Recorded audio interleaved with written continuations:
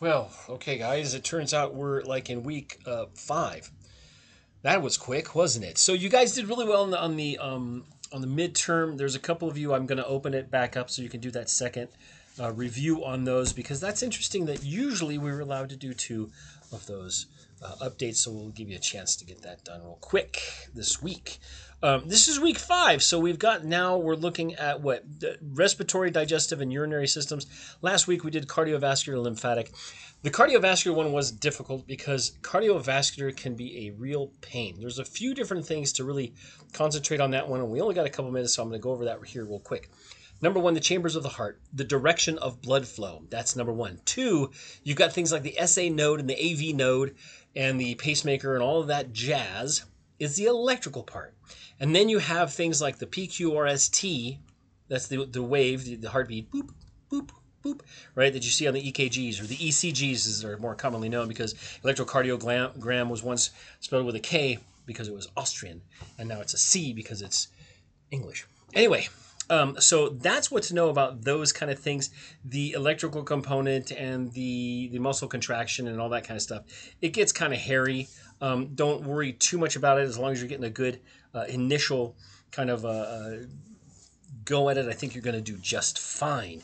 And for the respiratory, digestive, and urinary tract system, those 3 really, if we're looking at them, they do control a lot of our pH, which is the potential of hydrogen or the amount of acid and alkaline in the blood. So if your acid gets too high, right, you stop breathing, you build up carbonic acid and lactic acid and all these kind of things in the blood, and then you have to get extra oxygen to help get rid of that. Now your body can do a couple things. It can pull through the parathyroids. You can pull some of the calcium from the bone, and that will buffer that acid and reduce it. That's a longer term thing. Initially, though, in the urinary system, you'll go to the bathroom and get rid of a lot of hydrogen ions in the form of uric acid and other acids. So hydrogen ions, that's your pH. The more you have, the lower that pH is, and because they're free floating, right? And a buffer is something that reduces the acidity. Now, digestive system is, of course, bringing in nutrients, exchanging everything around, pulling out water, pulling out amino acids. If it's proteins, they're broken down in amino acids through proteases, which are enzymes released by the pancreas. And then you have like the gallbladder, which is the reserve for bile, which helps emulsify fats. Think of soap. It's just a little soap container like you have on the desk, not on the desk, on your sink, right? You press a button, little bit of soap comes out. You can wash your hands and gets rid of grease. That's what the gallbladder does. Now, bile is made in the liver, and it transfers down through the common bile duct and all that jazz into the gallbladder, and then it's squirted out into the system when there's something like cheese or something shows up, something fried. People that don't have gallbladders can still eat that kind of stuff. It will make you a little bit cruddy in the tummy, but getting that stuff in you, you have to just watch how much you eat, because you can live without a gallbladder. You still make bile from the liver, and it just gets little drippy drippies all the time. Other things too, pancreas also the next guy down the list, that makes proteases for proteins into amino acids. It makes lipases from fats into fatty acids, or lipids into fatty acids, or fats into lipids, and all that kind of stuff, so you can make all kinds of things. And then it does the amylase for the carbohydrates, which also starts up here in the mouth. As soon as you eat something like bread, you release a lot of amylase, and that will reduce the starch into glucose, which is kind of the main thing that everything can be boiled down into.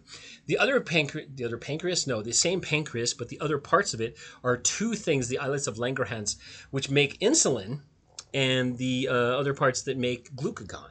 That has to do with your sugar balance in your body. So if your sugar's getting real high in the blood, and that means it's not getting into the cells, we need some insulin. Insulin is like a key that opens up those cells, and the glucose can get in, and you feel better. Down the line, we have the duodenum, or duodenum, if you want to call it that, from the stomach, the duodenum, into the jejunum and the ileum. The ileum, which means open all the time, because when you do dissections, it tends to be empty for some reason. And that leads to the ICV, or the ileocecal valve, which is down on the bottom right side where your appendix is. The appendix is a little wormy looking thing. It's called the vermiform, which means worm-like, and that one releases some bacteria. It holds like an inoculant to help colonize the large intestine. The large intestine is a lot of bacteria, friendly bacteria, the good stuff, the stuff you want. You get it from kimchi, you get it from cheeses that are real cheese, and you get it from other fermented things.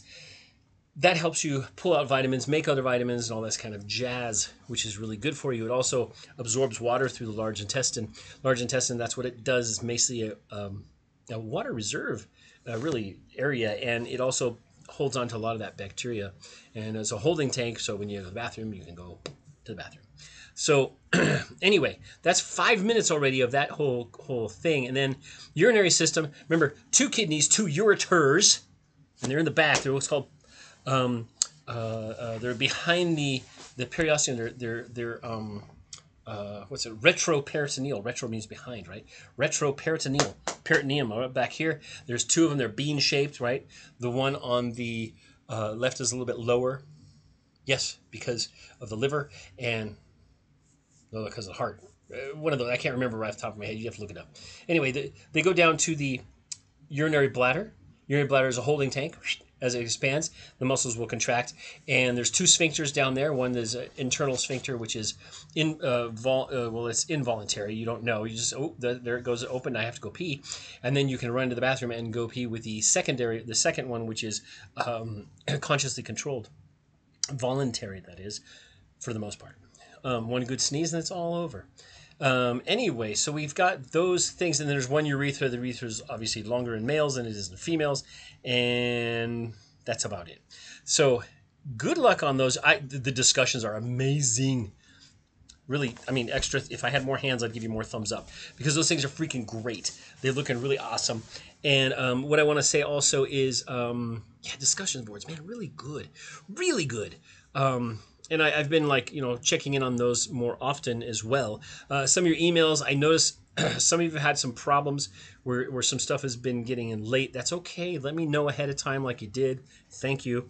And I'll work with you on those. I'm not too worried about it.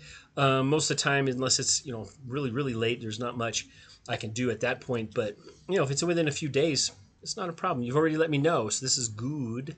Your scores are looking beautifully. If anybody's having problems, give me a contact. And this is the first one for week 5. There we go. Week 5. That's week 5, and getting ready for the final. So I'm working on the other little lecture part with the cardiac thing. I'll get back to you on that. Anyway, less than 8 minutes. Here we go. See you later. Take good care, and we'll see you on the flip side.